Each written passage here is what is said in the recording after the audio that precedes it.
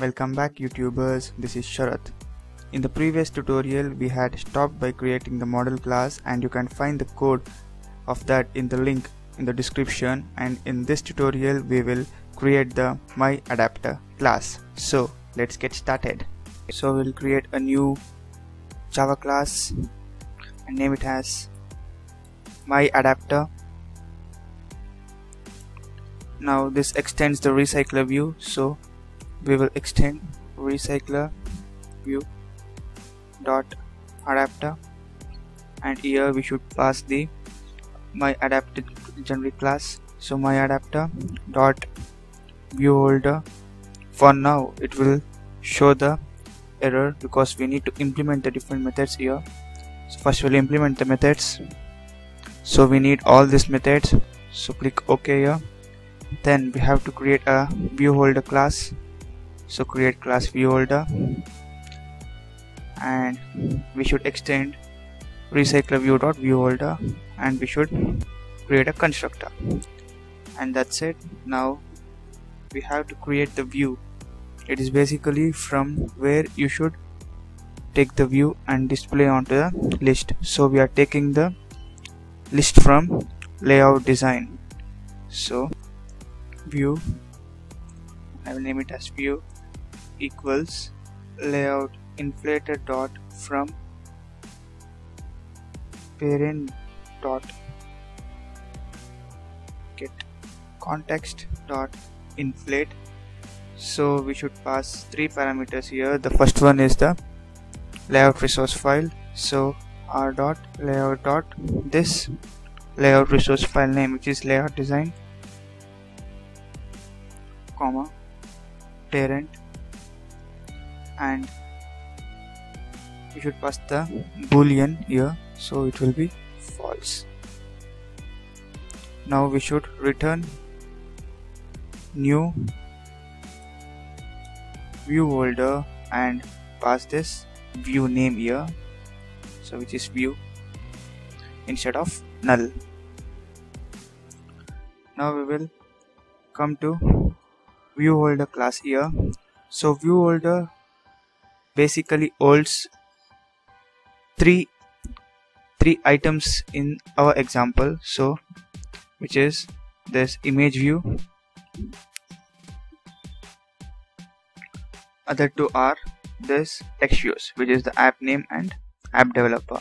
So we'll go to myAdapter.java class and we will create three items here. So first one is image view, private image view, and we'll name it as logo,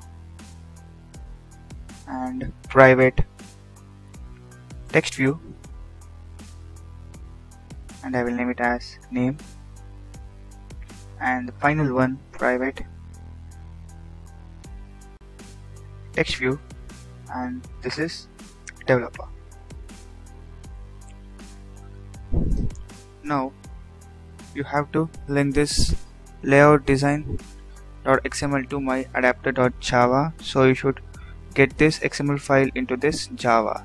So in order to get that, you have to do the following steps. So logo is nothing but this image view here, so logo equals typecasting image view.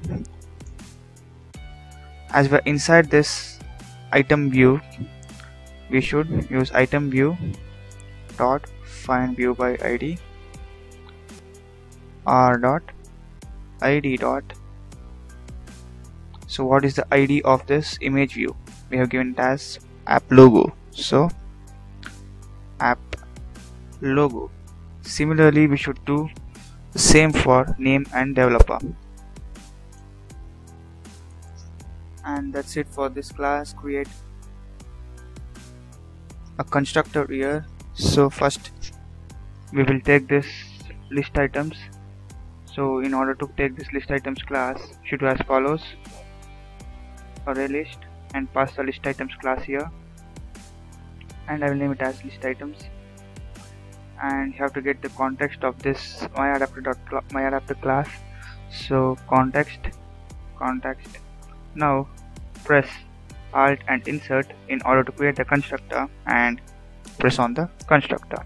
So we want both of these to be the parameters, so we have created the constructor. Now we'll go back to this on bind view holder, which binds the data onto the view. So what is the name of the holder here? So myAdapter.view holder, so it has generated as holder, so we'll use holder dot name dot set text list items dot get position dot get app name. So it sets the text of this name text view by getting the data from this model class. So as it is the name of this getter, it will get the data and put it onto this position. So hence we have used this set text. So similarly we should use this for developer. So we should use set text for the text views, and we should use set image resources for the image files. So holder dot logo dot set image resource list items dot get position dot get app logo. So this name, developer and logo are taken from this view holder class, and this get app name, get app developer and get app logo are taken from this data class. I think you're understanding this. Now we will go to get item count. Now we have to return the list items. So list items is nothing but this list items class. So list items dot size.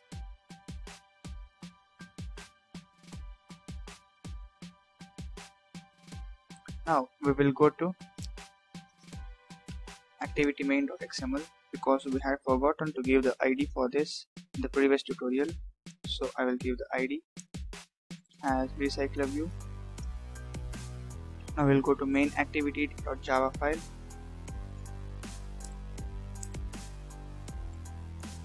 Private RecyclerView, and I will name it as RecyclerView. Private RecyclerView.adapter. So this RecyclerView.adapter is nothing but this adapter class. Okay. Now we should link this RecyclerView to this Java class. In order to do that, typecast it. So RecyclerView equals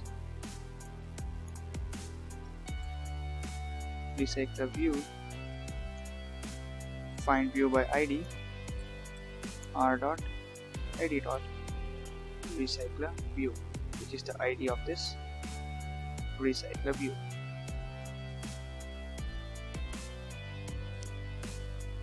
So next, RecyclerView dot set as fixed size. So it should pass the boolean as the parameter here. So set as fixed size will be true. And next we have to set the layout manager. So RecyclerView dot set layout manager view. In this example we will use linear layout manager, and we'll pass context, which is this. Now we have to set the adapter equals new. So we have given the name of the adapter class as myAdapter. So myAdapter data dot give data, and then context, which is this. So first we have passed the data dot give data because in the myAdapter class the first parameter is the list items and the second one is this context. So this list items data are present in this give data function.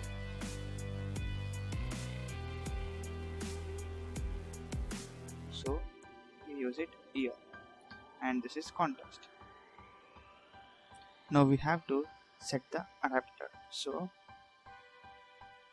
RecyclerView dot set adapter, and we should pass the name of the adapter here, so which is adapter. So simply pass this name of the adapter, and that's it. Now we will try to run this project and let's see if it works or not. Click on this play button, and okay, we successfully implemented this. So as you can see, here is the app logo, and here is the app name, and here comes the app developer. Thanks for watching guys, and in the next tutorial we will learn how to make this cool stuff. So if you press this grid, it should show the grid view, and if you press the list, it should come back to this list view. We will learn this in the next tutorial. Keep waiting.